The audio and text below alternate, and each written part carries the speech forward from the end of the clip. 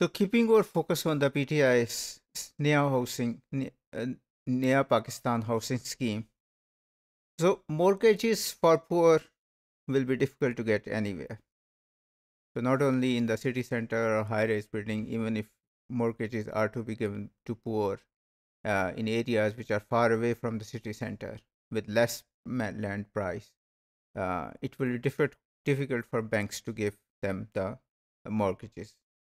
The reason being that 68% of the urban working people live in informal economy, which means that there will be no documents, no paperwork, all cash transactions. So there will be no history of employment, no history of income, no tax returns, no bank deposits.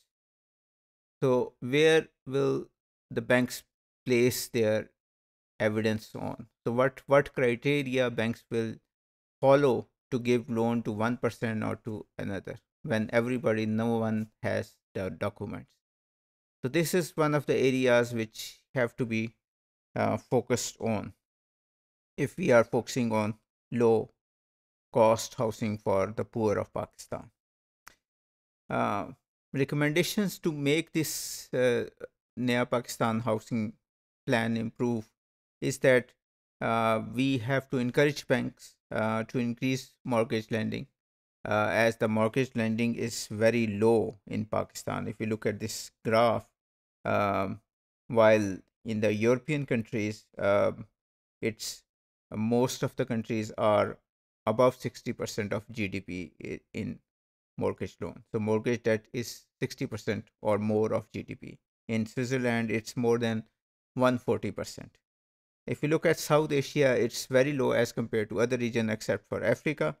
But there,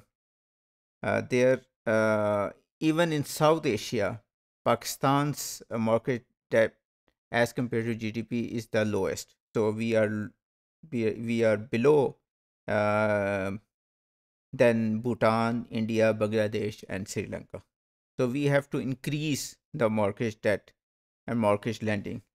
So either we banks can increase lending, or we can give more money to HPFC to lend more at concessional rates. HPFC meaning the House Building Finance Corporation or company. However, it will not be right to force the banks to give loans to the urban dwellers.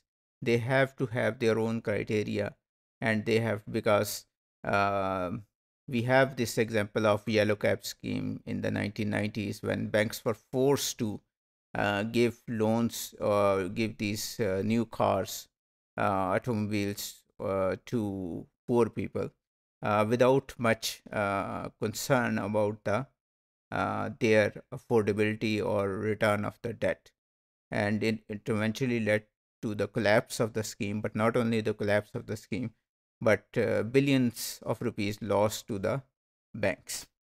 Uh, the issue which has to be dealt is to improve the success of this Naya Pakistan housing plan is the urban planning reform. So unless this reform is part of the scheme, the scheme will not be succeed.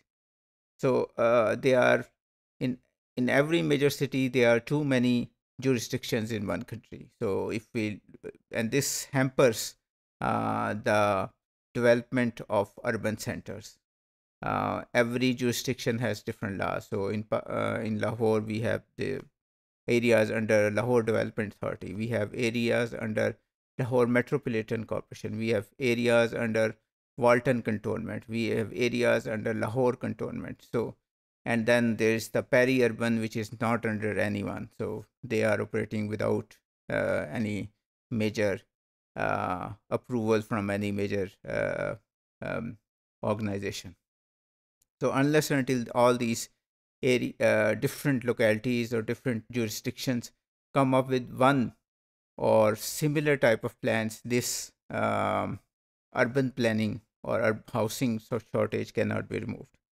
The best way will be that to give um, power to the local governments.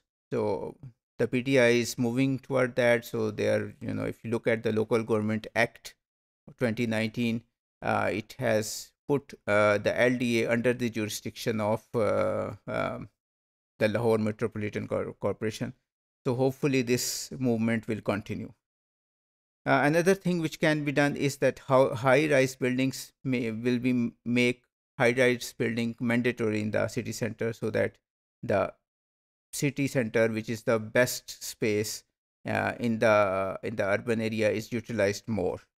Then there should be laws for high-rise buildings so that they can operate efficiently and without much danger, like for example fire hazards or other hazards.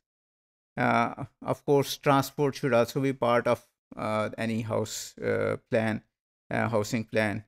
And there should be mortgage solutions for middle income groups. Politically, it may not be good, but they are essential. So more and more things, concessions have to be given, and planning has to be changed to make this new Naya Pakistan housing plan a success.